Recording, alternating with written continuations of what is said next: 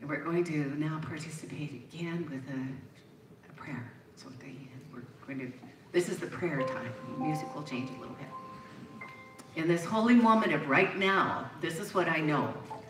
I know that the presence and power of the risen Christ, that power of eternal life, the truth of being, is right where I am, is right where each one is. And I speak this word in the first person, that this is the time to roll away the stone of regret, of blame, of shame, of guilt, and to rise up into that high holy activity of the risen Christ, of the one who knows itself as pure spirit, as sacred activity.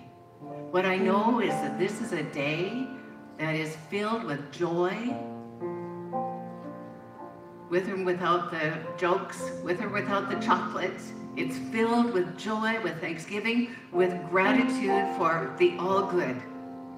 I know that this is a day that unfolds in grace, with ease and in divine timing. I know that this is a day that there is connection made, for just as the trees need each other in the forest, we benefit from each other and from our consciousness with each other. There is only one.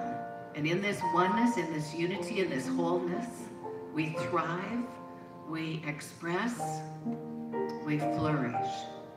This is a day of new beginnings, of letting go of the past and moving on into this present moment and letting the glory of God be who and what we are.